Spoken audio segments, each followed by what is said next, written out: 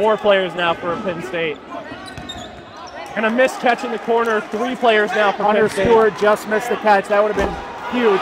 Jacob Litter goes down. 2 players left for Penn State. Caught sleeping. One of them is Nicholas Norman. We said he might be a little cold. He came in late here.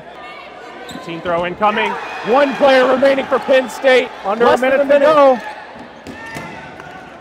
And then the timeout there. You can see the gallery starting to fill in quite a bit. Oh, that's not going to be a throw. That second one. The second one was good, though.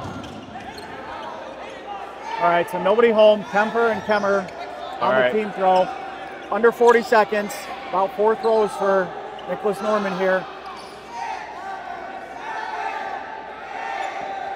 That's a good spotted throw. And nothing, nobody home there. 20 seconds. And Malley just misses. Kemper not going to give him an inch on that line. I don't know what Ohio State's doing. Get on that line.